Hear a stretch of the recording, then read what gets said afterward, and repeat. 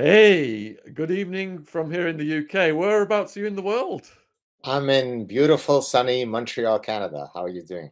Oh, yes, with your legalized products out there. Indeed, I've indeed. actually been watching the Canadian cannabis companies, the fluctuations and the down right now. Looks like it could be a good investment while they're down. So, congratulations on your huge success online, especially with this Joe Rogan stuff. Thank you. And I think that I watched in one of your videos, talking about how people react to situations and to be more stoic, especially when it comes to cyberbullying, things like that. And you use this story of the honey badger. Are you okay to tell us a little bit about that? Sure, sure. First, thank you for having me on, and it's nice to meet you online. Thank you for that. Thank Uh, you. so, in chapter 8 of the Parasitic Mind, I explained, I have a whole bunch of call to actions. How do we get rid of these dreadful ideas that have been consuming the West, infecting our brains, and so on? And so, one of the things that I propose is that we take on the mentality, the mindset of a honey badger. Now, for those of you who don't know, a honey badger is the size of a small dog, and yet it is so fierce, so ferocious that when approached by six adult lions, they will retreat in cowardice. I mean, that's literally true. There are clips you can go on YouTube where you see that happening. There's another clip that I just Wow. discovered recently where the honey badger was in the death grip of a python. Now, when a python has you in a death grip, the chances of you getting out of that are almost nil. Well, not only does the honey badger get out of that death grip, when it gets out, it doesn't run away. It says, "Well, now that I've escaped, I'm going to now kill you." And so What? it then goes after the python, kills the python, and there are two jackals coming to steal the dead python from the honey badger. It then attacks them and gets them to run away. So, what do I mean by having that mentality?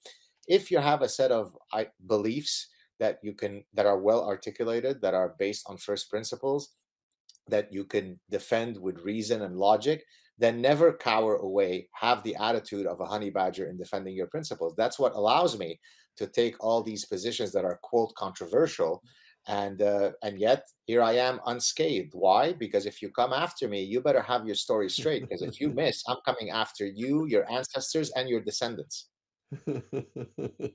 So, when the honey badger was in the throes of this thing with the python, did the python look like it was winning at first?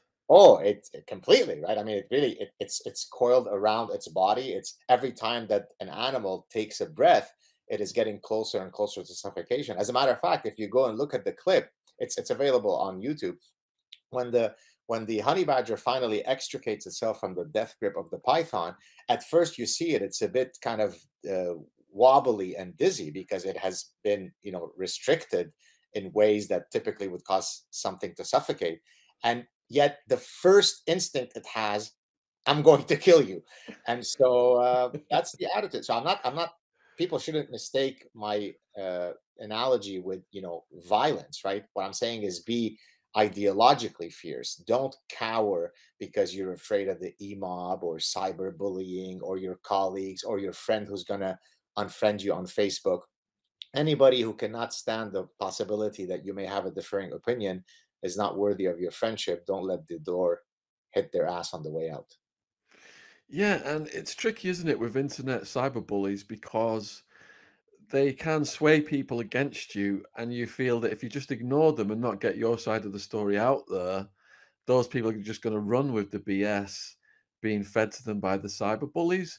So, how do you deal with situations like that? So usually I attack back. In other words, I simply am unable to walk away. Although there have been situations where people whom I trust have said, "Look, it is much worse for you to dignify these responses. It just soils you." But it's very hard for me to walk away because it's just not part of my temperament. And so usually, so I'll give you a concrete example that happened recently. I was I put out a tweet that was completely innocuous. It was meant to demonstrate how kind and sensitive my wife is. We had gone to a cafe, and there was a server who was taking her order. the particular server looked like they were transgendered. And at one point, my wife was pointing to the server's colleague to say, "Don't worry, he'll get the hang of it," meaning that whatever the machine that he's using, he was a new server. But then she hesitated because she didn't know if she should say he'll get the hang of it or they'll get the hang of it. But then she didn't know if she should say they, because what if he doesn't identify as transgender? So she comes back to see me and to tell me that she was in a bit of a linguistic conundrum because she didn't want to hurt that person's feelings. That's it. So you would think that the response to my story would be, wow, what a sensitive and kind person she is. She didn't want to offend this person. Well, 23 million tweets and responses later over the next 2 days, triggered by, the luminary Einstein of the current world, Valerie Bertinelli, who was a child star, who wanted to exhibit her virtue credentials to the rest of the world. She gets the whole gang to come after me. I'm a transphobe. My wife is a moron who's mentally ill because she doesn't know how to address people when ordering coffee. When, of course, the original point was to show how kind and sensitive she is to that trans pronoun issue. And so, did I cower in fear? No, I mocked them into oblivion. I hid underneath my desk. I have a series. I don't know if you've seen it on my channel, where I satirically hide under my desk because I'm so afraid of someone. For example, Donald Trump is inaugurated while I hide under my desk.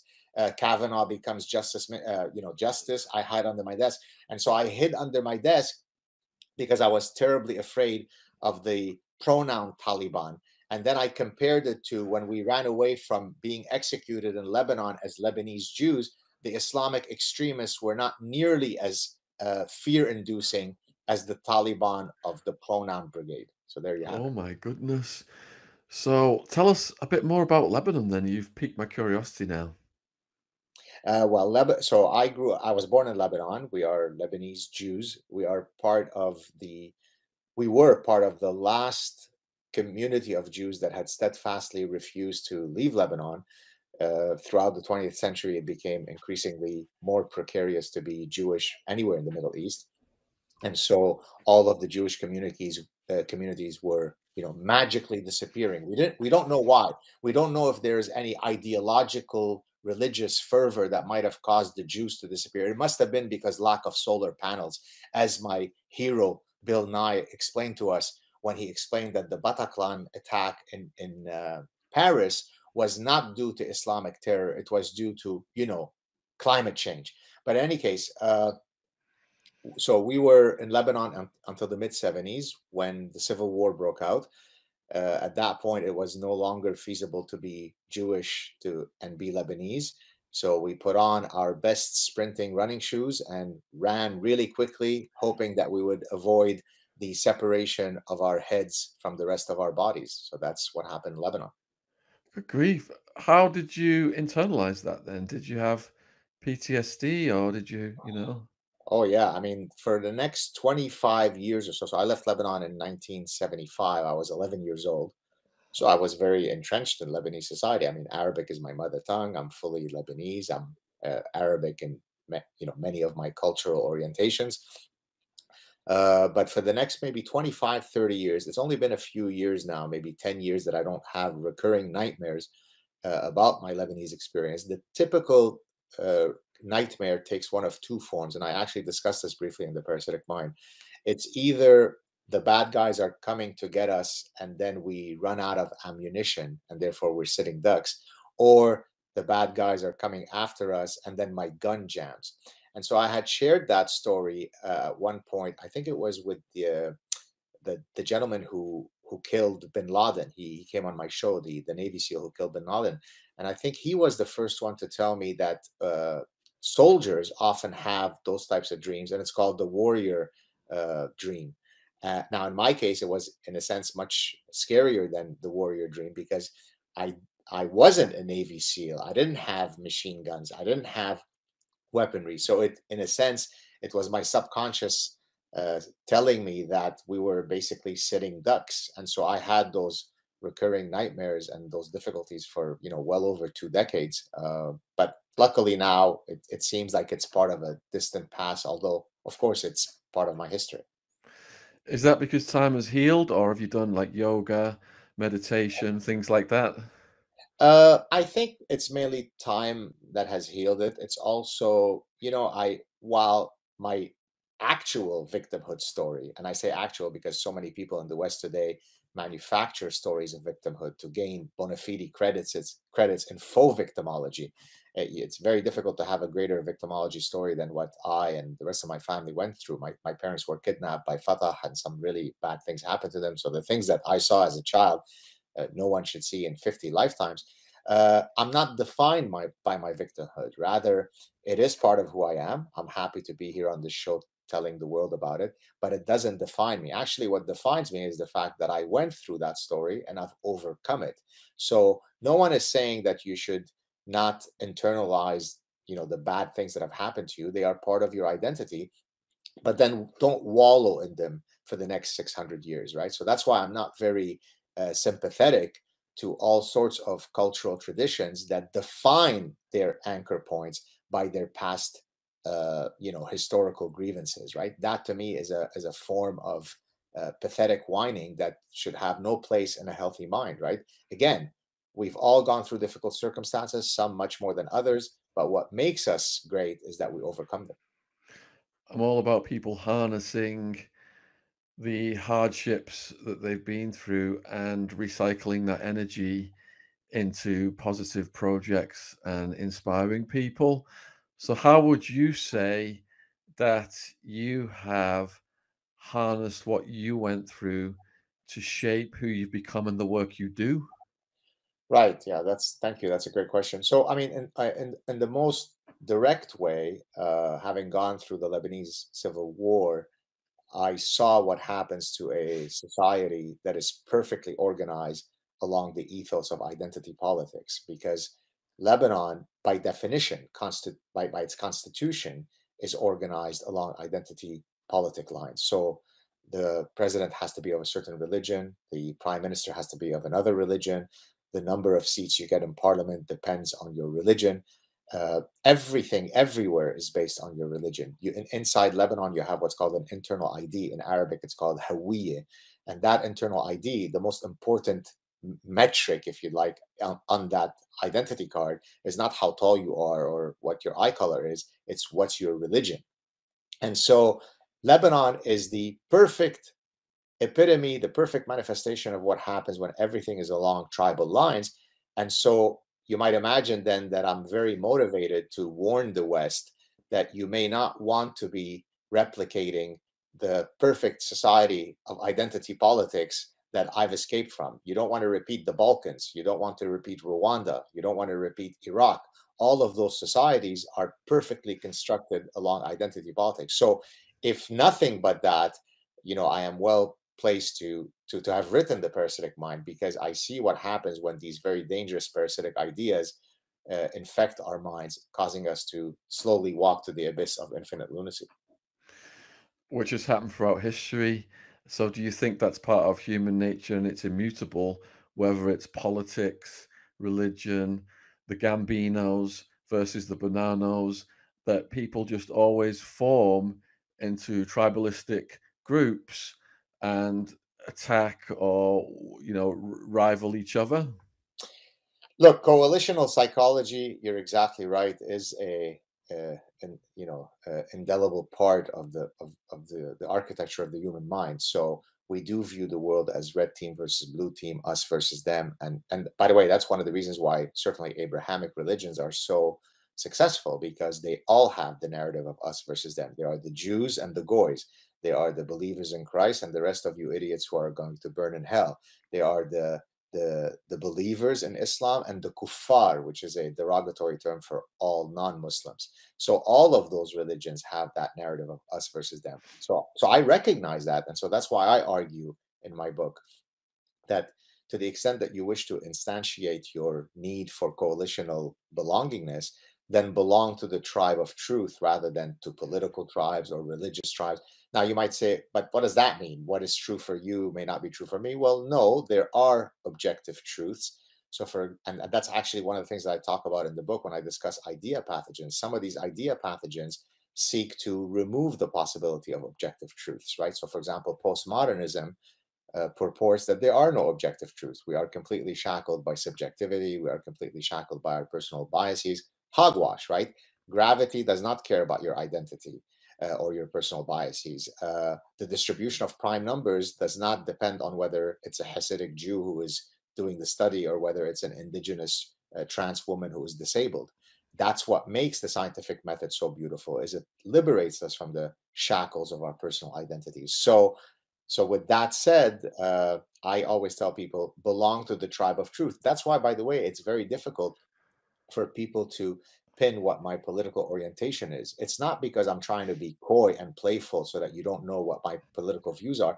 It's because it depends. When it comes, for example, to the death penalty, uh, you would think that I'm very hawkish and very conservative. I think that if your DNA is found in the bodies of 12 children who are killed, then I think that the issue, that the idea that maybe you are an innocent one has gone away now, and you've lost your chance to live. And I have absolutely no moral, worries about executing you. When it comes to illegal immigration, I think that we shouldn't have open borders. So you would think on both of those things, I'm conservative. On the other hand, when it comes to trans issues and gay rights, I'm about as socially liberal as they come. You would think that I am to the left of occasional cortex, also known as Alexandra Ocasio-Cortex. So I'm not a man of political tribalism. You give me an issue, and then I offer you an opinion. On some, I'm going to be to the left. On others, I'm going to be to the right. So it's in that sense that I say belong to the tribe of truth, to the tribe of principles, rather than to political tribes. So does the tribe of truth overlap with the tribe of anti-dogmatism? Well, I mean, if you are someone who is scientifically minded, then you should not be dogmatic in the following sense. Science is provisional. So the truths in science are provisional in that what we thought was true, incontestably true 300 years ago may no longer be true today. So in science we talk about epistemic humility, right? If you show me evidence today that Darwinian evolutionary theory is wrong, well, then I'd have to accept it and it's back to the drawing board. On the other hand, though, when I know something to be true, lest you show me that I'm wrong, then I do walk with the swagger of someone who really thinks that they are on the right side of an issue. So, for example, when it comes to evolution, the amount of evidence that I can share with you to demonstrate that evolution is a veridical theory supersedes the amount of evidence we have for gravity. So it's going to take a lot for you to try to anchor me away from my position on evolution. On the other hand, you mentioned earlier about Canada having, been one of the first countries to legalize marijuana. If you ask me, so what are the pros and cons of the legalization of marijuana? Then my answer would be one of epistemic humility, in that I will say to you, Sean, I don't know enough about that story to be able to offer you a definitive position. So I think someone who truly believes in the tribe of truth is someone who is well calibrated about what they know and what they don't know. When I know, I walk as though I know, and when I don't know, I'm humble about it.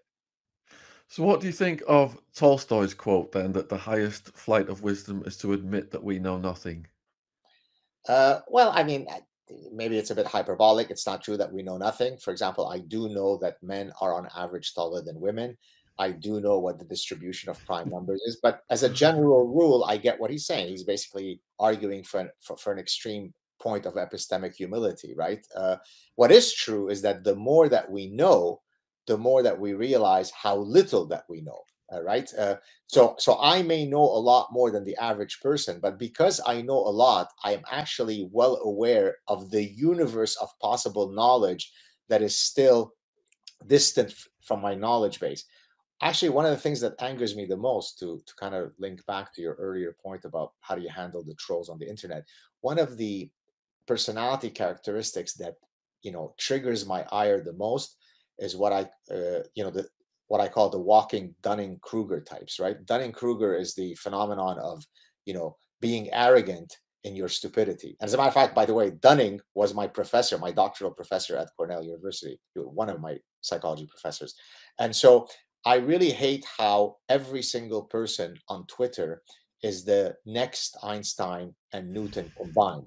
And so, for example, I get tons of people who basically have the literacy level of an amoeba who write to me and saying, well, you are a faux scientist because, you study evolutionary psychology. Oh, geez, who knew? I mean, who knew that myself and all of the other evolutionary scientists who've dedicated the past 30 years of our lives were completely engaging in faux science, while between breaks when you were playing video games in your pajama pants in mommy's bedroom, you were the one who are setting us straight. So that kind of haughty arrogance that is completely immersed in stupidity really draws my ire and brings out the honey badger attitude in me. So, of all of the philosophical wisdom you've gleaned, then, what do you think people can most use in their lives, can apply it? Yes. I mean, there are several ways I can answer this. Let me answer one from the parasitic mind. So in chapter 7, I talk about this incredibly powerful epistemological tool for how to seek truth. And so this technique is called nomological networks of cumulative evidence. So forgive me, it's a mouthful. So if I can just have a couple of minutes to break it up. Yeah. Uh, so let's suppose I were to try to convince you, Sean, that uh, toy preferences have a certain sex specificity, right? Boys prefer certain toys, girls prefer certain toys. And that's not due because of mommy and daddy being sexist pigs, but rather there are some evolutionary biological reasons why boys and girls have those sex specific toys. Well, how would I build a nomological network to prove that to you? Well, what I would have to do is I'd want to show you data from across species, across cultures, across time periods, across methodologies, across theoretical frameworks, all of which then point to that unassailable fact. So it's an incredibly powerful tool to adjudicate between falsehoods and truths. So I won't build the entire nomological network for toy preferences, but I'll give you a few examples. So, for example, I can get you data from other animals, vervet monkeys, rhesus monkeys, chimpanzees, to show you that they exhibit the same sex specificity. Already that serves as a death nail on the coffin of the social constructivists, because you would have to then argue that the parents of the vervet monkeys are sexist pigs, right? And you'd have to argue that the parents of the vervet monkeys are sexist pigs, which of course is silly. I can get you data from around the world, completely different cultures, where they exhibit the exact same sex specific toy preferences. I could get you data from 2,500 years ago in ancient Greece, where if you do an analysis of the funerary monuments, you see little boys and little girls playing with the exact same type of toys as today. So bit by bit, I can put the epistemological noose around your neck, so to speak, to demonstrate to you that my position is the veridical one. So I think from an epistemological point of view, if people learn to think that way rather than being emotionally hysterical when debating ideas, then we would have much better debates between one another. Have you analyzed world war cycles? Uh, World war cycles, you said? Yes. I have no, I have not. What are you thinking? I'm just wondering how, you see society shaping up in the future. It seems that earlier on we discussed the tribalism, and the worst part of that is when world wars erupt. And if you go back hundreds of years, you see the casualties increase because military technology has increased. I'm wondering how you see that developing in the future. Well, I mean, there are several ways to answer this. I guess there was a book by Steven Pinker a few years ago where he tried to look at statistical data, arguing whether we are on the descendancy in terms of how much violence there is and so on. So, you look, I don't think we're ever going to get rid of the dark elements in our hearts that make us covet that which the other one has, right? So many of the wars is because there's one tribe that wants to get the women of the other tribe. And the only reason why I can't achieve that goal is because there are men on the other tribe that would not be happy to lose whatever the other tribe wants. That's why the Ten Commandments has do not covet your neighbor's wife for a reason. That's why the seven deadly sins have envy as one of the seven deadly sins. So I don't think we'll ever eradicate the impulses that cause conflict between people, between groups of people, between nations. But I think that there are mechanisms by which we can reduce the likelihood of that happening. So, as you probably have heard the oft cited study that democracies typically don't get into wars with each other. When we become truly interconnected in important ways, sociopolitically, economically, culturally, it becomes a lot more difficult to create this delineation between us versus them. So, in an ideal kumbaya world, greater interconnectedness between people will hopefully reduce wars, but I don't think you'll ever eradicate the penchant to want to get that which the other has. I get a lot of parasites that come after me because they covet what I have. They will defame me, they will lie about me, they'll say all good things because they want that which I have. That's been actually one of the most difficult things to deal with, to actually see the ugly manifestations of people's hearts when it applies personally to me. It's very disconcerting.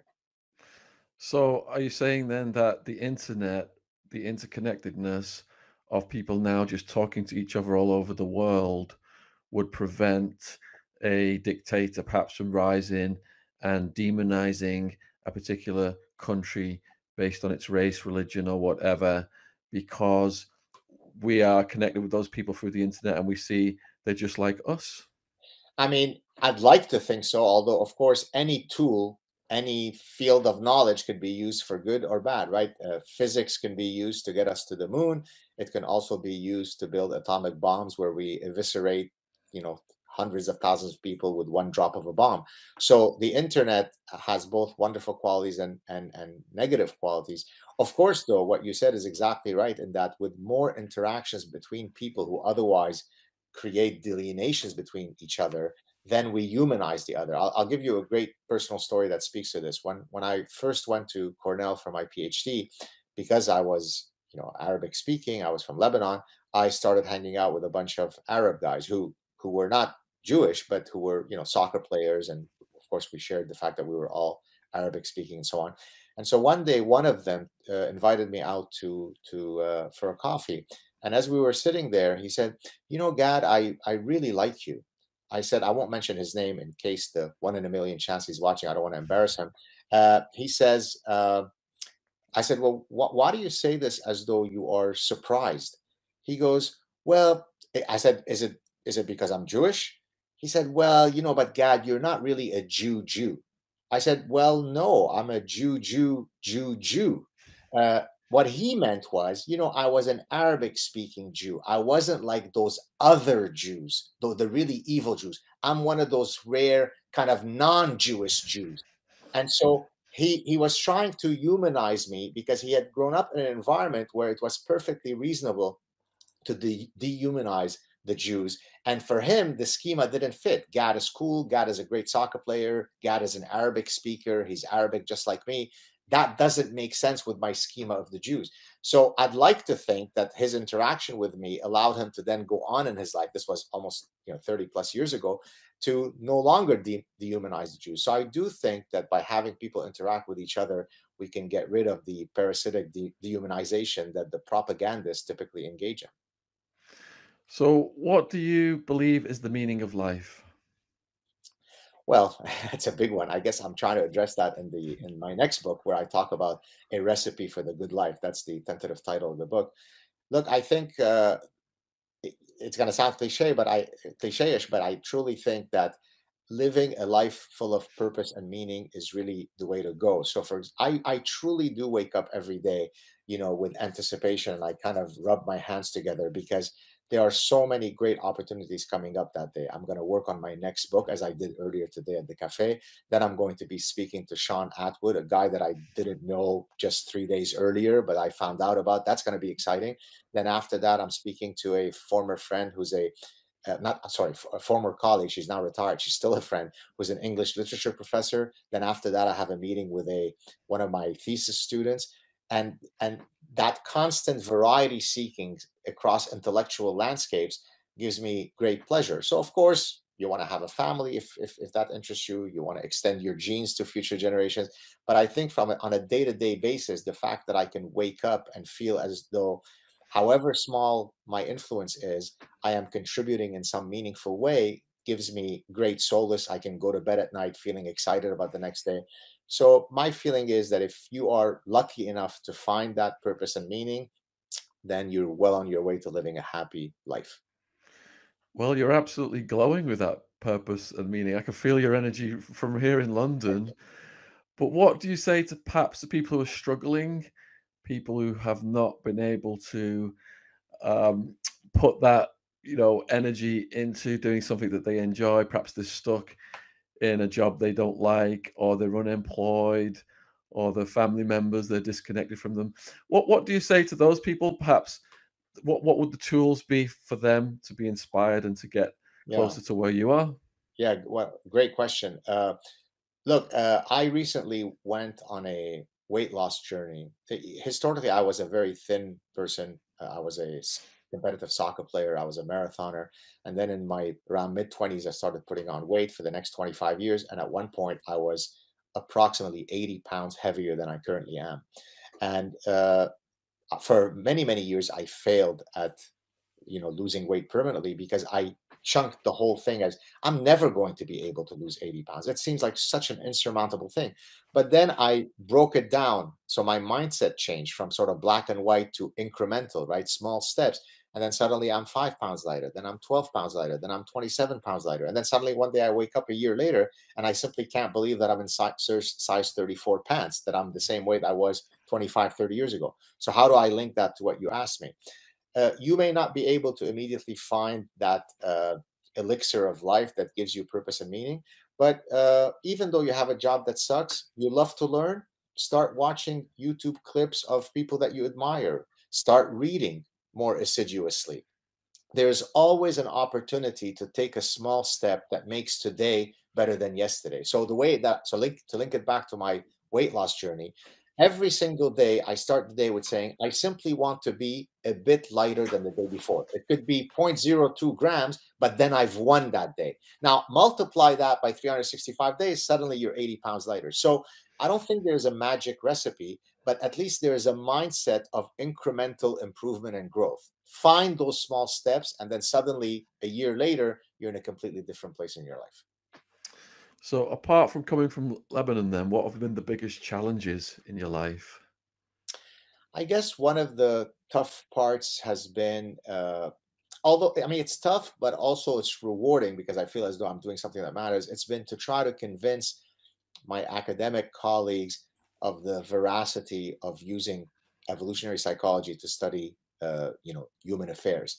Most of my colleagues who are in the social sciences consider it completely heretical to argue that biology matters when it comes to studying human phenomena. Sure, biology explains the behavior of the mosquito, the zebra, and the giraffe, but what are you talking about, Dr. Saad? It doesn't explain consumer behavior. Well, what do you mean? You think that consumers somehow exist on a plane that is outside the purview of biology? And so, from a professional perspective, I think it has been very, very difficult to try to convince the majority of my colleagues, and certainly the ones who are housed in business schools, that biology, physiology, our hormones affect our behaviors as employees, as employers, as traders, as consumers. So I think I mean, it's not the same battle as trying to escape alive Lebanon, but from a professional perspective, that's been a really difficult war to wage. But as I said, it makes it fun because I'm doing something that people feel very strongly about, whether they are strong supporters of what I do or whether they hate what I do. People care, and that's all you can ask for when you're an intellectual. Fantastic. I'm just putting a shout out to the viewers then. Dr. Gard Sad is the author of The Parasitic Mind, available worldwide. And if you want to ask him a question on this live stream, whether you're watching on YouTube, Facebook, Twitter, LinkedIn, post it and we will get those questions up on my screen right here. And okay, we've got one already. It is from Rebecca Nickel on YouTube. Does Gad distinguish between trolls who mean what they say and those who are just attention seeking or deliberately provocative? I mean, I don't know if I've got a taxonomy by which I judge the difference between these two. Usually what will cause me to, let's say, block someone, it's never because they disagree with a position. It's never, I take a position on Justin Trudeau and they take an opposing one. Oh, that upsets me. I block them. Usually, what upsets me are personal offenses. Now, I don't know if that's because of my, honey badger mindset, whether it's in part because I'm from the Middle East, maybe it's a bit of both. But I have a a protocol of personal conduct, which if you violate, for example, if you don't know me and I'm probably old enough to be your father and you're a 21-year-old hack because I see your bio photo on Twitter, and you speak to me in a way that you certainly wouldn't want to be someone to be speaking to your dad, that offends me. And so I might block you, not because I don't want opposing views, but because you're an asshole that deserves to for me to never hear of your existence again. I was soiled for the 2 seconds that I knew of your existence. And so that's usually what triggers my ire and causes me to block people. Right, we've got another question come in from Lofa Sheffield on YouTube for Dr. Sad. Which one of his Sad Truth guests provoked the worst reaction from the perpetually offended? Okay, so not okay, so from others, from the audience members. Um, I mean, there's been a few. I would say maybe I'm trying to remember from my recent past because I've had hundreds of guests. I know that I guess when Abigail Schreier came on, she's the one who wrote uh, the book on trans activism. Some people were upset about that. But probably the one that people most got upset about is Jordan Peterson. Uh, who, for those of you who don't know, is a very good friend of mine. He's been on my show a few times. I've been on his. And so, by virtue of us being linked, then I too must be, some white supremacists and so on. Incidentally, this is literally true that in 2017, both Jordan and I were supposed to appear at a university function at Ryerson University on the stifling of free speech on university campuses. That was the title of the event. Guess what happened to that event? It was stifled. It was shut down. So the irony was lost on those idiots. And this was happening in Toronto, and they put out a whole bunch of flyers. The ones who were shutting us down, saying we don't want, white supremacist neo Nazis in Toronto. So the Lebanese Jew who escaped execution in Lebanon was apparently a white supremacist neo-Nazi. So I make for a really bad Jewish neo-Nazi. But this is the kind of insanity that you see online. So you really have to kind of go like this and laugh about it and maybe use it as material for your next book, because otherwise it would drive you to suicide. That triggered a little anecdote there. When I was in Arizona jail for ecstasy, there's various religious diets, and to get the vegetarian diet, I converted to the Hindu religion. But the most coveted diet was the Jewish diet. It was kosher food blessed by the rabbi. So you had these skinheads, these neo-Nazi Aryan Brotherhood guys, converting to To the Jewish, Judaism. yeah, to Oh, get I the love Jewish food. I So love when the food came, you had the Aryan Brotherhood Jews, you had the Mexican Mafia Jews, Italian Mafia. Even Sammy the Bull's son was in on this at one point. any Muslim Brotherhood Jews. um, so the Black Gang was the Mau Mau in the Arizona prison system. So I'm not sure if they were going to Muslim religious services or not, because they are actually a minority. I would say that the most of the prison population was it was Mexicans, Mexican Americans, and then whites were probably the third biggest group. Yeah, but it was hilarious to see these Nazis converting. Can I ask you a quick question? Actually, I don't know how much time we have, but can Yeah, I ask? go for it, please. Yes. Okay. Uh, how serious? Well, okay. Before I ask you the question, I'll tell you an anecdote that's kind of leading to the question. I was once visiting an area in Quebec called Charlevoix, and I was reading a book about a forensic psychiatrist. And it turns out that the owner of this bed and breakfast place that I was going to had worked with this psychiatrist in LA County. And so he tells me he knew that I mean, we discussed that, I have a brother in Southern California and I often go to Southern California and so on. He says to me, don't ever get caught up for something that sends you to LA County, because if the cops don't like you, they'll throw you in with the bad guys and say fresh fish out of water, and then they will have at you. So I guess you know where I'm going with this next. How likely are you to walk into prison without being someone's lady friend? Okay, so I was fortunate. I'm not a big tough guy, but some other people got arrested with me, including my best friend from childhood, who was 6'2" and like this big. But as soon as you go in, they charge check you and they heart check you. So any crimes against women or kids, you're going to get a beat down. Pedophiles, KOS, kill on sight. And then heart check is someone just comes and tests you, gives you some shit. If you cower down, they're going to be lined up at your cell, taking everything you got and renting you out as a prison prostitute. And prison rape is now so common in America that under the Prison Rape Elimination Act, all the guys going in have to go to a rape class to get taught how not to get raped. And there's a video, and you watch some predators in the day room on the video. Young people coming in are hungry. They take food from the predators. They can't pay it, and the predators say, "Look, you got to pay for that now. You're going to get stabbed." Well, how am I going to pay? Go in that room over there and do what he says. And once they've fallen for that, that's called getting turned out or becoming a prison punk, and they're rented out as prison prostitutes. So it's really sad, a lot of the dark stuff that goes on. And before I got arrested, I fought prisoners, serial killers, pedophiles, rapists. But under the war on drugs, I think one of the highest arrest categories was weed possession. And back when I was arrested, there was hundreds of thousands of arrests for that. So I saw like black kids, Mexican kids, 2 to 5 years for a bit of weed because they had prior convictions. So they went after the lowest hanging fruit to fill the private prisons, the contracts which now are in the tens of billions a year. So it appears to me that it's been a shakedown on the taxpayers. All these low-level drug users just mass incarcerated, Wow. hundreds of thousands of women included. Wow. Yeah. Wow.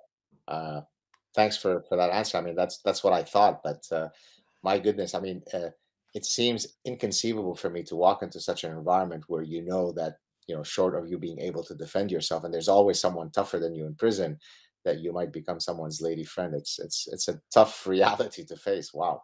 Yeah, it happens quite a lot. All right, so my next question for you is then, how do you feel then when you have a guest on your channel, but a certain section of your subscribers hold you responsible for having that person on, even though you're not endorsing that person's viewpoint?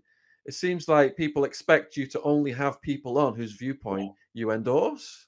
I despise that attitude. As a matter of fact, I detest people who will only speak to those who fit their brand image, right? So I know some pretty famous public intellectual friends of mine who will conduct the whole consulting analysis before they decide to speak to someone, whereas for me, right, I mean, I could have said, and with no disrespect intended, well, I don't, I'm a fancy schmancy professor, I don't want to speak to this ex-criminal who was, right?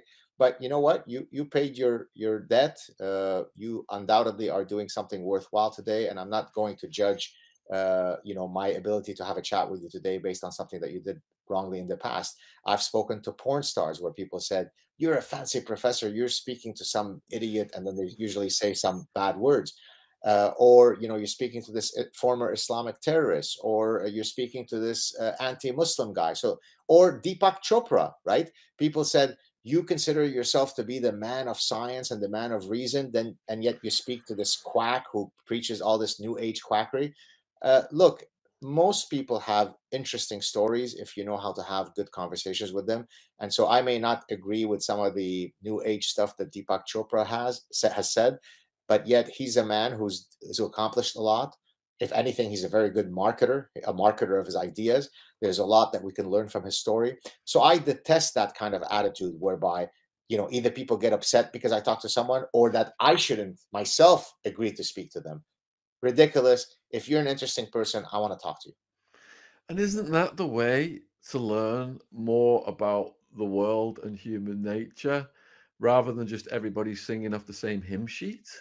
Exactly right. Listen, Joe Rogan, you mentioned him very early in our chat. Joe Rogan has become successful not because he's got the fanciest degrees. He doesn't. Not because he's got all sorts of letters before or after his name. He doesn't. It's because he undoubtedly scores very high on openness, on the openness metric.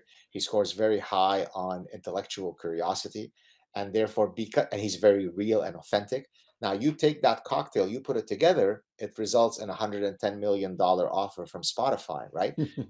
And so, and again, why did that happen? Because he says, I'm going to talk to everybody. Now, everybody doesn't mean, literally everybody, but it means people of all political stripes. One day, I mean, I remember maybe not the last time I spoke to him, but maybe two times ago when I was on a show. I think I was sandwiched between The prior guest was some comedian where every second word was the F word. And then he was speaking to Sir Roger Penrose, who ended up winning the Nobel Prize in physics, right? So that is laudable, right? He could speak to the F dropping comedian one day and to Sir Roger Penrose the next day. That's what we should all aspire to be. And I did watch you interview the porn star, and I'm gonna urge people to go to your channel, of Mhm. which you have about 250,000 subscribers. We'll get that link, below this video. We've got another a question coming from Fixed Grin. Do you study gematria? I don't know what that is, so apparently not. What is geometria? It's a Jewish form of numerology in which the letters of the Hebrew alphabet are substituted with corresponding numbers. I've never heard of it. Oh, no, no, I don't. I mean, I guess the closest that I've come to hearing about something similar, I think there's in some Jewish mysticism, there's this idea that, all answers are to be found in the Torah. So if you want to see the name Hitler, go to the third paragraph, you'll see the letter H. But this is the type of pattern making that could allow me to come up with anything you want from any book. And so, no, I'm not a strong proponent of numerology in general. Nancy Doll has asked, which one of your guests did you find the most interesting? Wow. Try not to cause offense to all your other guests there. That Yeah, one's a that's bit it. of Well, to a be honest with you, I would say 95% of my guests have been lovely and interesting. And I'm not saying this to be diplomatic. There've been a few that, in retrospect, I would have preferred not to speak to them. But in terms of interesting, I mean, probably one of the ones that most comes to mind is Hamid Abdel Samad, who is the son of a uh, Islamic cleric from Egypt. So he was born into a heavy duty kind of Islamic theological background. He left Egypt, moved to Germany, became a staunch anti-Islamic critic and a best-selling author in Germany. And we connected. We became friends. He came on my show. More than anything, what I love about him, because I got to know him also in the offline world. We met in Montreal and so on. He just exudes poise. He's someone who carries himself with such a dignified poise, and I highly respect that. So just off the top of my head, he is certainly someone that I love. But I've had so many amazing people that it's hard for me to point to specific ones. So we're getting asked a lot about Jordan Peterson. Perhaps you could highlight just some of the chats you've had with him. What were the highlights? Uh, so Jordan and I first met. He reached out to me. I didn't know him. It was before he had become ultra famous. He reached out to me in 2016 when he was going through the gender pronoun conundrum debacle. And he said, "Hey, I'm a fan of your show.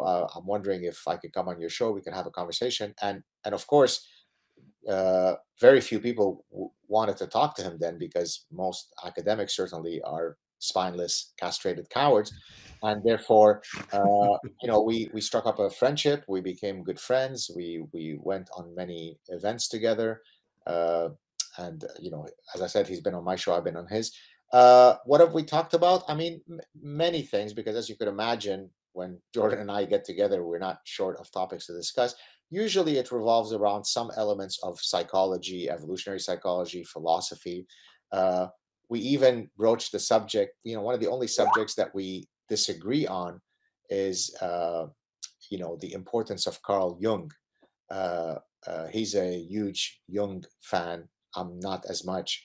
And so in our last chat, I can't remember if it was on my show or his, we touched that topic, and I actually offered him a psychological explanation for the so-called synchronicity effect that Jung is so famous for. And to his credit, and which shows you what kind of class act he is, and how he is epistemologically humble. He said, "You know what? I think you've convinced me." Uh, that's a measure of how great an academic is, when you could take a position that they've otherwise held. And I'm not saying he renounced on Jung, but at least on that very small point, he was willing to concede the point. Uh, if we could all be that intellectually honest, then we're well on our way to doing something great. Do you have any thoughts on Jung's theory of archetypes? Yeah, I do. I actually, this is where people misunderstood my aversion to Jung. It's not that he didn't say certain things that I fully agreed with. As a matter of fact, the idea that there are universal archetypes is well rooted in evolutionary thinking, right? If you want to study what are the things that women fantasize about when it comes to men, study romance novels, study the archetype of the male hero in romance novels, and it will tell you all you need to know about what women find desirable. So there are many things that Jung said that were correct, including his general ideas behind archetypes, although not necessarily the collective unconscious. Uh, what I think I have an aversion to when it comes to Jung is some of the booga booga stuff, right? Some of the esoteric, cultist, occultist stuff. That's pure bullshit. That is not rooted in the scientific method. There's no way to test that stuff. And so that's really the stuff that I disagree with. Look, if I were to say something today that was utterly insane, that completely defies the most basic scientific tenets, then people would question the veracity of me as a scientist, right? So, in the case of Jung, he said some wonderfully astute and insightful things, but some truly insane bullshit things. And so, when I usually critique Jung, it's for his garbage rather than his good points. So it's a case of extracting the gems, is it? Like you hear people, they say, okay, I can't stand anything that Freud, for example, said because one theory of his was proven wrong over time. They dismiss everything he ever did. What Exactly. do you think about that kind of an attitude? Well, again, it's an all or nothing thinking that is simply wrong. I mean, for some things, a deontological perspective, a all or nothing thought process makes sense. When it comes to the truth, you should not be a consequentialist. Something is true or not. But when it comes to many things in life, we need a nuanced approach. Look, I'll give you someone who's even much more brilliant than Freud. How about Sir Isaac Newton, right? Well, Sir Isaac Newton was a proponent of alchemy, right? So I'm not going to reject his theories in calculus because he believed in bullshit stuff about alchemy, right? Or for example, I might argue that his some of his religious ideas I'm not a fan of because I'm not much of a religious person. But I would be the last person to question Newton's brilliance when it came to mathematics. I mean, he's done more in a given day than most of us will do in an entire life. So I agree with you. And so that's why I think people completely misconstrued my position on Jung. He had some deeply insightful things, but I wish he stayed away from all the new age quackery. Any gems from Nietzsche? The God is dead guy. I can't think off the top of my head, but I do. If I'm not mistaken, I pulled out a quote of his that I haven't yet verified. I'm very punctilious about making sure that when you pick up quotes that they're truly from the source, because otherwise you get all kinds of garbage. There's, I think, because in one of the chapters of my next book, I have a chapter titled "Life as a Playground," and so I wanted to quote a bunch of famous philosophers on their view of play, and I think there is some quote of his which I can't yet guarantee that it's him, where it says something to the effect of the man who stops playing is dead, or something to that effect. So that's probably the one that comes to mind, if only because I was writing a section on playful behavior. Maybe someone in your thing will correct me or will give me the correct quote. Yeah, I mean, he was very playful and he loved music as well. He said, "What is life without music?" And I think towards the end, before he went insane, I think he'd visited India and he was spied through a hotel room um, doing some Shakti dance naked. Right. Well, speaking of, you mentioned insane. I just yesterday I was working on a section in another chapter of my forthcoming book where I was talking about. So in French, you say that la maladie créatrice, like the creativity inducing malady. The idea is that there is a link between psychopathology and creativity.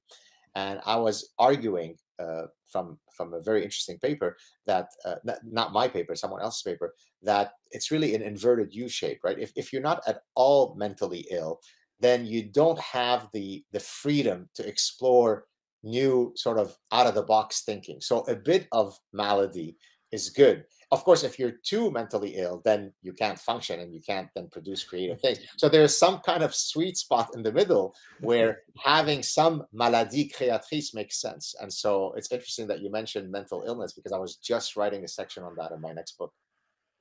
Dr. Saad, what an inspirational interview. We started out with the toughness of the honey badger, and we ended up on playfulness and music. I can't thank you enough. It's been an absolute delight, and would love to do something with you in the future. Wish you Love all the best. And people out there, if you want to get The Parasitic Mind, the book, it is available worldwide. Gad has a YouTube channel and he interviews all kinds of people on the channel. I've been watching it today. Extremely fascinating. We'll have all the links in the description box below this video. Anything you would like to say finally to the viewers? Uh, just thank you for watching. Thank you for supporting all of these alternative forums. These types of forums have democratized all kinds of conversations. Sean and I would have never had the Venn diagram intersecting were it not for these media. So thank you, Sean, for this opportunity, and I hope that we'll stay in touch. All right. You have a great rest of your day in Canada. Cheers. Thank you. Cheers. Bye. Take care. Bye.